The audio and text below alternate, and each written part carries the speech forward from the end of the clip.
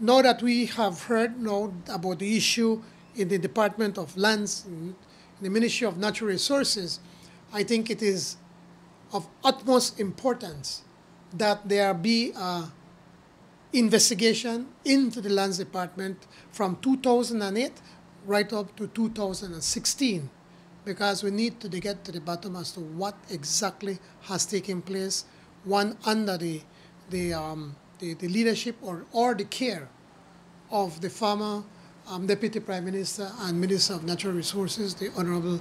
Gaspar Vega. Would you support a thoroughgoing audit of the 21st century at the Lands Department? If that's what it takes to get to the bottom of it and to see what we can do to avoid some of the mistakes and in instances abuse, yes.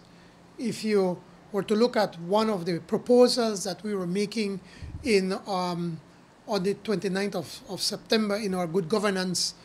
proposals, one of the issues for that very same thing is that we need to limit the powers of the minister.